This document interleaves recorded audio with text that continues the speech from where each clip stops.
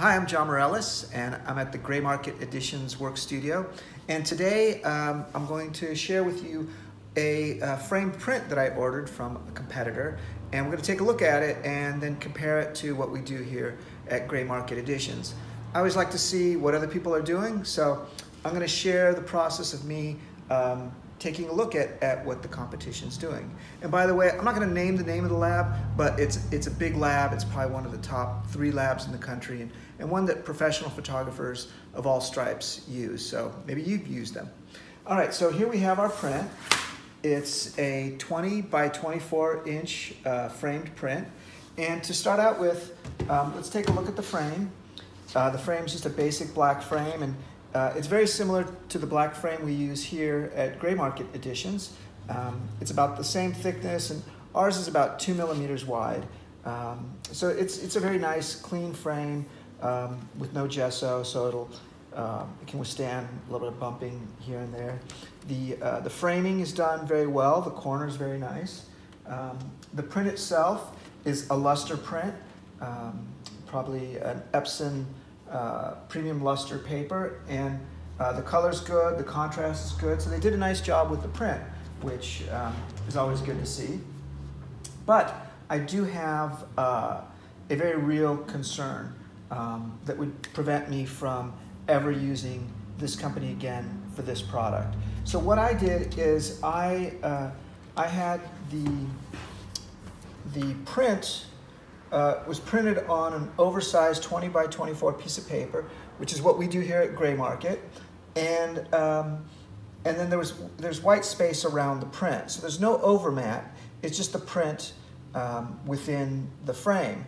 Now, what we do, when you do this, it's really important to keep the paper off of the glass or the acrylic, because if you don't, over time, what's going to happen is the print is going to adhere to the glass, and then it'll move and shift, and so then the whole print will fall apart. So it's a process that might take a year, a couple years, but it will happen, and it will destroy the print. So if you have an art print that you want to save for generations, or it's a client print that's supposed to be hang around with the family for many years, if you frame your prints this way, you will destroy the print. So this is really unacceptable, and I was really surprised to see that. What we do here at Gray Market Editions is I'm going to point out where the problem is, but so the paper is right up against the glass, and what we do is right up along the sides, we put in a spacer. We put in either an 1/8 inch or 3/16 inch spacer to keep the paper away from the glass or the acrylic. So that's what we call a fail. All right, so now let's go ahead and take a look at the back here. We've got black paper. They actually use a nice thick paper for the back, and then they pre-hang the wire in the back using 2 D-rings, which is really great, but we're going to take this off. They also crimp them, which is a nice little way of finishing it off. So we take the paper off, and they use ATG tape, which is what we would use here. And now what I notice is when to hold the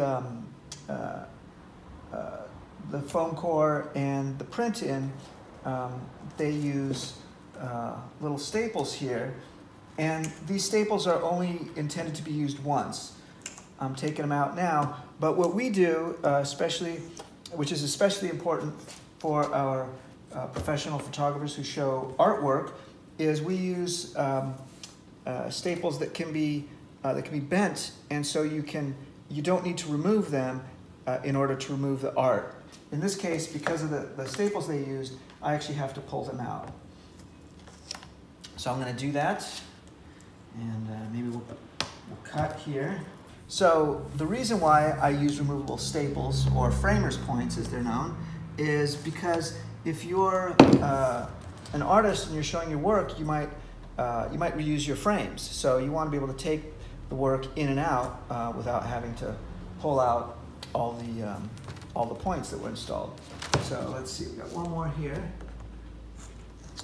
So now we're going to pull out the artwork. And there's something else that I noticed here. The artwork has been laminated to the foam core, but this foam core has a slight gloss to it. And in my experience, acid-free foam core does not look like this. If I get a foam core like this, it's usually because my supplier has accidentally sent the wrong foam core and I send it back. So I suspect that they are not using acid-free foam core to back up their prints. Now, the importance of this is that when you have acids in the cellulose, which is and the plastic that makes up the foam core, those will eventually work their way through to the print, and they will degrade the print over time. So that's when you get color shifting or fading of the print, and it's, you know, over the period of many years, which you can expect an art print to last, it will destroy the print. So we only use acid-free foam core and archival materials because we want your work to last literally for generations, if not you know, hundreds of years. So I'm a bit disappointed in that. So there we go, there's that. And now let's take a look at the actual, what they call the light, the acrylic. The acrylic they use is extremely lightweight. I want to say this is probably 0.7, and we use something either 0.9 or 1 millimeter. So this is very kind of flimsy, and honestly, this is what I'd expect from IKEA, not from professional film lab. Overall, the print looked good. The finished result looked good to the naked eye. But there were some details, some very important details that I found lacking.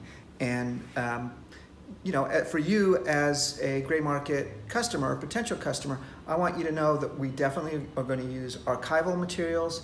We're going to use thicker materials that aren't going to warp or bend, that will protect your work, and everything is going to be done to the highest standard, something that you would expect to be able to see in a museum or hang your work in a museum. So that's it, and thanks for sticking around.